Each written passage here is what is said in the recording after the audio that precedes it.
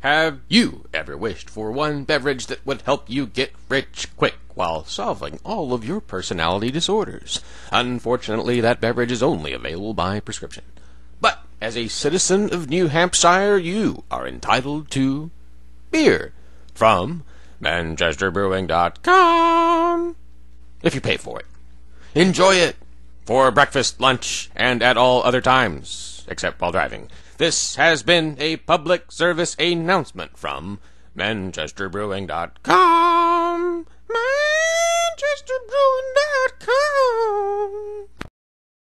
We're standing here with Dan McGuire of Epsom, New Hampshire, who is a Libertarian who is on the planning board. And a Republican. And a Republican, and the chairman of the planning board in Epsom, New Hampshire. That's true. Now, most people associate planning boards with something that's not very libertarian. How does that work out for you? Well, we have a lot of 5-to-1 votes. So even though you're technically, the guy in charge, you're basically not. Yeah, the reason I'm the chairman is because I'm the only one with time on my hands to do it. Everyone else has a job or an excuse.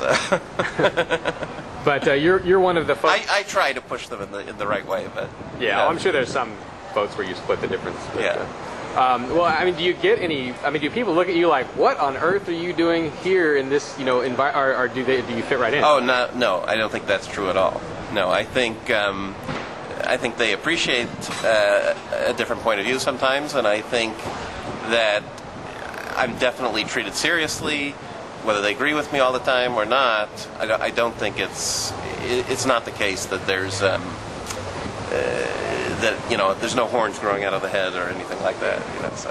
Now, you moved to New Hampshire for more freedom, back in, what, 04, 03? Yeah, I moved about 4 years ago, so it was July of 05. So you moved from someplace else where things were different or similar, or? I moved from Washington State.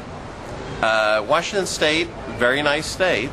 And it also is nice tax-wise and all those other reasons, weather-wise.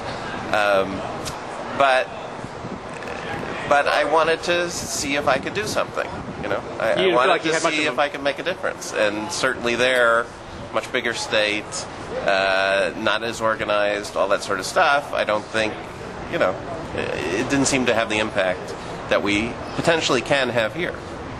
And you ran for rep last year, didn't make it. It was kind of a Democrat year. Yeah, both my wife and I ran. She won, I didn't. I attribute that strictly to gender bias.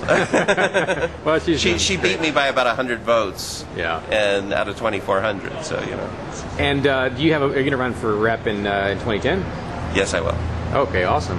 What do you think the prospects are at that point? Do you think the winds will start to shift by then, or? I'm hoping they will, because the direction the state's going is certainly not pleasant for us. So I kind of think so. I mean, ordinary people we talk to. We're standing at the State House, by the way, where we just had a big protest against taxes. This is what's left, I guess. Yeah, there's not very many. That was about an hour ago the protest ended. But, yeah. But, it seems to me, like, for example, this morning I went to a coffee shop for breakfast and sat at the counter with 10 other people who had walked in randomly. And I was carrying the budget with me, which is, 4 inches thick. And the state budget? The state budget, House Bill 1, which is all the spending. And, I set it on the table, and they recognized it. And they said, I hope you're voting against that. I said, well, my wife is voting against it.